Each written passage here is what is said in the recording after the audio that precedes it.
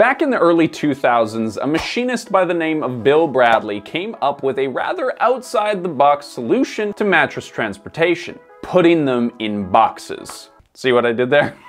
Turns out it is perfectly possible to squish a full-size mattress into a box as long as you have the crazy specialized machinery to do so. Bradley's machine would soon completely change the way that we buy mattresses, pushing the industry into a new business model centered around cheaper products, no questions asked return policies, and the end of mattress stores with those pushy salespeople. In many ways, the Casper way of buying mattresses has been a positive thing. But here's the thing.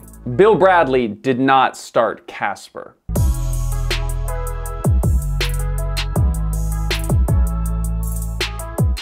If you've never ordered a mattress in a box, you're missing out on a kind of special experience. These compressed little mattress burrito things spring to their full size almost instantaneously, which is bizarrely hilarious to witness. But the idea of marketing and packaging products to sell directly to consumers was not a terribly new idea.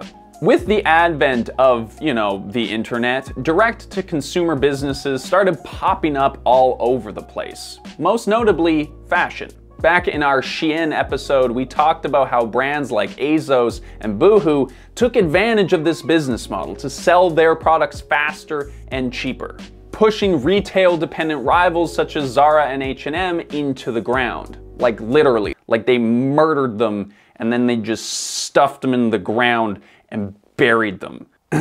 But clothes are a lot easier to package in a box and mail to customers compared to, say, I don't know, a full-size freaking mattress. For early entrepreneurs, direct-to-consumer mattress sales was like the holy grail. Imagine you'd be able to sell beds for less in a more convenient way than those leading brands.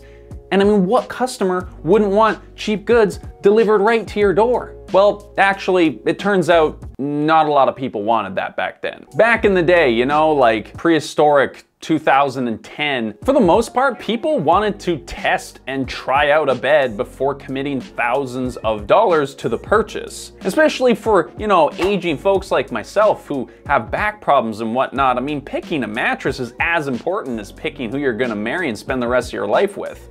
It is cheaper to get married though. Understandably, many customers didn't feel comfortable investing that much money into something that was so pivotal for their daily lives and that costs so much money. But this might be why you've actually never heard of Bradley's original bed-in-a-box company, aptly named Bed-in-a-Box. By the time Casper stepped onto the scene in 2014, Bed-in-a-Box had been selling beds in boxes for 8 years, yet there was still no hype for this stuff. So Casper did what many successful companies have done in the past. They stole the idea and they just did it better. See, Bed-in-a-Box even today looks like it has a marketing department composed of those stock footage actors pointing at a screen with meaningless graphs on it. But also if those same actors were like in their, late 50s, early 60s. Born in the early days of the internet, they failed to reach the audience that was most likely to be willing to buy a mattress online: millennials. Unlike Bed-in-a-Box, Casper's success went way beyond expectations. They sold $1.8 million worth of mattresses in their first 2 months. A huge part of this success was likely due to their focus on the people already buying stuff online. This new generation of internet natives was ready for something new and YouTubeable. Seriously, we're the generation of people that are buying $100,000 cars off of a website. But even as a part of the millennial generation, if I'm going to sink a few grand into a mattress I've never seen, let alone laid on, I'm going to need some guarantees. And Casper is famous for providing just that. The 100-day return policy they offer now is pretty much standard across the industry, with some offering way more than that. These guarantees targeted at a millennial generation more comfortable making big purchases online meant that Casper was able to establish itself as a trusted brand in the business. Sprinkle that with some clever marketing, a solid product, and a few celebrity endorsements, and you've got yourself an almost instant mega brand, ushering in a new era of direct-to-consumer mattress sales. But this whole world is not without some significant setbacks. Turns out, when you sell people things that they've never seen and offer to take it back for free, a lot of people do that. With in-store purchases, people generally return about 5 to 10% of the things that they buy. Online stores have a return rate of closer to 15 to 40%. 40 freaking percent. I mean, if you're losing 40% on your test scores, you're still passing, mom. But when that's how much of your business you're losing, that's a big thing to think about. I've never seen so many mattresses. Yeah. How many do you think there are?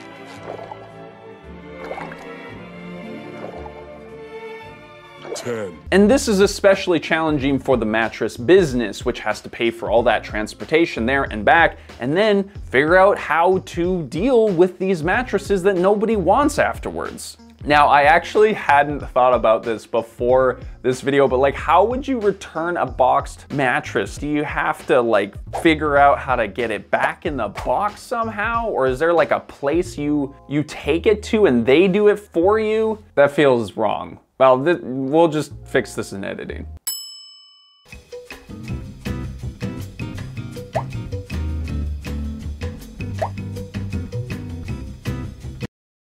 So the only way that these companies can pull off this whole rigmarole while still making a profit is if they sell a ton of mattresses, which they definitely do. The mattress industry has seen massive growth in recent years and is now worth $81 billion. And that's just in the States alone. Almost half of these consumers buy online compared to 27% in 2016. Despite the added expense of dealing with the returns, these direct-to-consumer businesses have witnessed so much growth in the last few years that established retail-dependent brands have started to vanish, including RIP, the largest US mattress firm, which filed for bankruptcy in 2019. Rest in peace.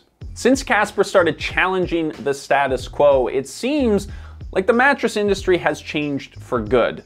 But has it changed for the better? Now here's the but, or the thing, in the room that we haven't talked about. The reality is, these companies just don't have the resources or the infrastructure around them to dispose properly of all of these mattresses. Casper says a lot of nice things about donating to charities and recycling their products, but even they admit that this isn't always possible. Charities often won't or can't accept used mattresses because, you know, people have sex on them. Oh, and they have bed bugs sometimes too. To make matters worse, the USA doesn't have enough recycling facilities to process every rejected bed, so many of them end up going straight into the landfill. So many, in fact, that if you stack them all on top of each other, they'd be easily taller than any of the mountains in the world a couple times over. It's an impressive visual. The craziest thing that I can't stop thinking about though is how obvious the problem can be connected to this business model specifically. There weren't massive mountains